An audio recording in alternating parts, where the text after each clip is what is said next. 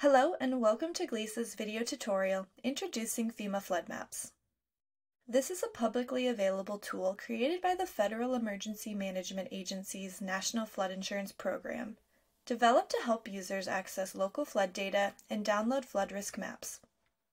This video is meant to provide additional guidance for potential end users in the Great Lakes region, and to help navigate and better understand the tool and its application. In this video, I'll first walk through the tool and highlight key features and outputs that will be helpful for users in assessing flood risk in their area. Then, I'll provide an example demonstration explaining how to interpret map components. Now, I'm going to transition to opening the tool and briefly explain how to navigate its key functions. In my browser, I'll enter FEMA flood maps. The search results should populate the FEMA.gov site, and upon opening, I will see the FEMA Flood Maps homepage. This includes information about the tool, guidance documents, and other resources, some of which I'll be mentioning in this tutorial. To access the flood maps, I want to navigate to the How to View and Obtain Flood Maps section. Here I'll see two options, the Map Service Center and the National Flood Hazard Layer, or NFHL.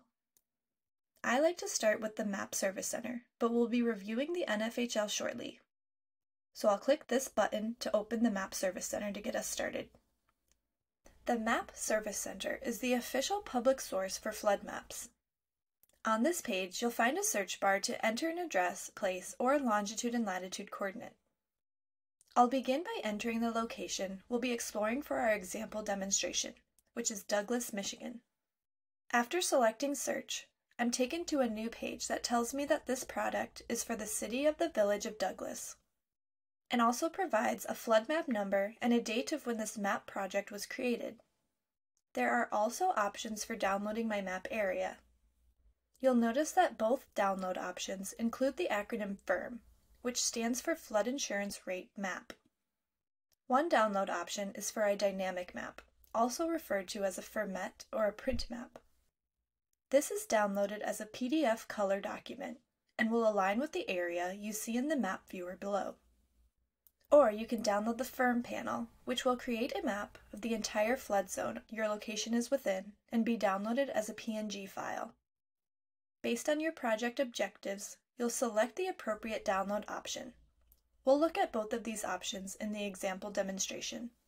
Since this tool was created by FEMA in partnership with communities interested in mapping flooding in their area, at times when the landscapes change and flooding zones shift, there may be amendments and other changes which you can view under Changes to this FERM.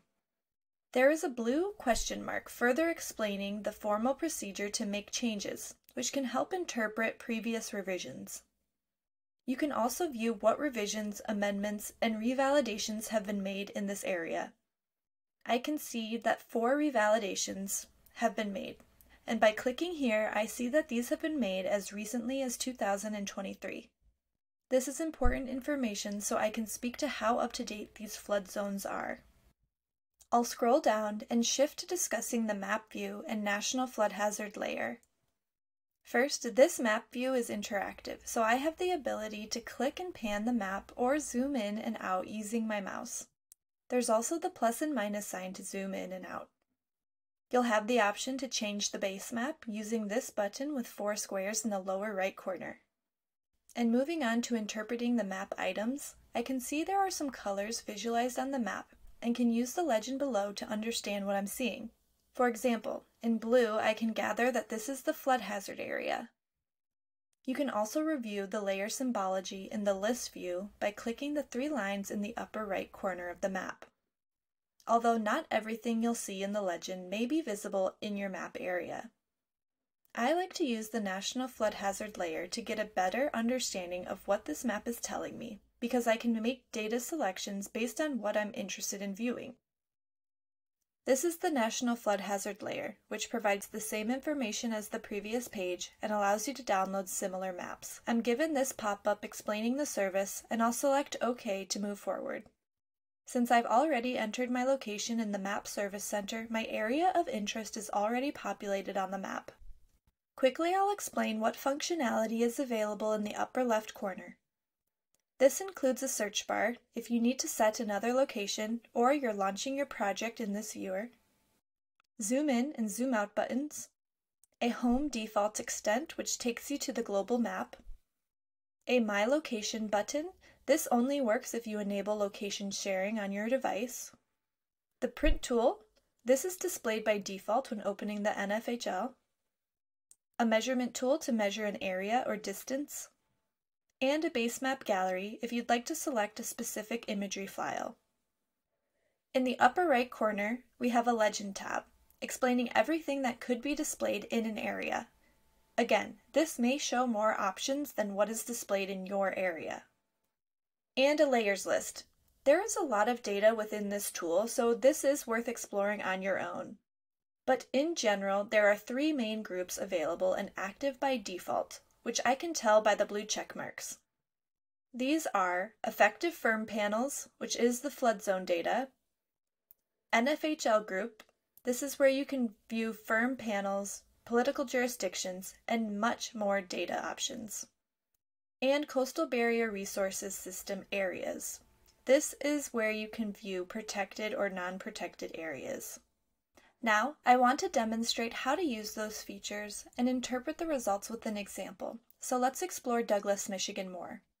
Going back to the layer list, I want to keep the effective firm panels active so I can see where digital flood data is available. I'm also keeping the coastal barrier data active to see if the area is protected or not. Keeping NFHL active and using the drop-down to review data, I'm going to remove all layers so that I can customize what data I want to view. I'm going to add firm panels to see the flood zones. I'm also going to select political jurisdictions to see who is involved with decision-making in these areas and who should be involved in flood response. The flood hazard boundaries and zones are also important for flood planning and preparedness. And lastly, I want to see how many coastal gauges and other gauges are present for tracking water level in my area. Customizing these layers displayed on the map is a great use of the NFHL that isn't available in the Map Service Center, and I encourage you to explore this data more for your own projects. I like to take some samples of what data is present in the area before I print my map, and I do this by clicking on the map over different symbology, and this results in a pop-up telling me about the data. You can also use these pop-ups to download the panel map or the GIS data for the panel. Overall, I can observe around the riverbanks the coastal floodplain in blue, and that it overlaps with the floodway in red stripes. I can also see where both of these zones intersect with the towns of Douglas and Saugatuck. Some of the legend icons and symbology can be difficult to interpret, especially to new users. I would suggest using the How to Read a Flood Map resource from FEMA to help you interpret these legend items. I've explored the area pretty well, and now I'm going to print my map. I'm going to print both the firm panel and the format of the area for my records. Going back to the print toolbox, under the Input tab, I'm dropping a pin where I want my map to center around. Under Size, I'm selecting Format, and I have the option of a PDF or a PNG. I'm going to choose PNG because I want to include this in a presentation. After I select Run, a link to my new map will be under the Output tab. I can open this and save it locally. On the Format map, I see the flood map number in green, the flood risk zone in blue, and the jurisdiction boundary clearly, which separates land jurisdiction, in this case between the two cities. I'm also noticing special flood hazard area codes like AE, which represents a unique hazard area, possibly where insurance is required or other special cases. You can learn about these codes in the FEMA user guide that is attached to this video's accompanying guidance document. I'm going to repeat these steps, but this time print the firm panel as a PDF. I'll select Full Firm in the Print tab and hit Run. When it's finished running, the link will generate and open to a new tab for viewing and downloading, and then I'll go ahead and click on this. This displays the full firm. Again, this is the entire flood zone your selected location is in. And this concludes our demonstration video. I hope that this was a useful walkthrough and that this video helped you better understand how to use the FEMA flood maps. This video was created by GLISA, a climate adaptation partnership team funded by the National Oceanic and Atmospheric Administration, dedicated to helping the Great Lakes region build lasting and equitable climate resilience. Under a project funded by Michigan Sea Grant, this is one of several tutorial videos intended to help make climate, weather, and coastal resilience tools more accessible to end users in the Great Lakes region. There are also accompanying guidance documents available for each of the tools covered in these tutorial videos, available at the link in the video description. The guidance document contains contact information if you have questions about the tool. This video and accompanying guidance documents were created for educational purposes only and are in no way affiliated with FEMA flood maps or its developers.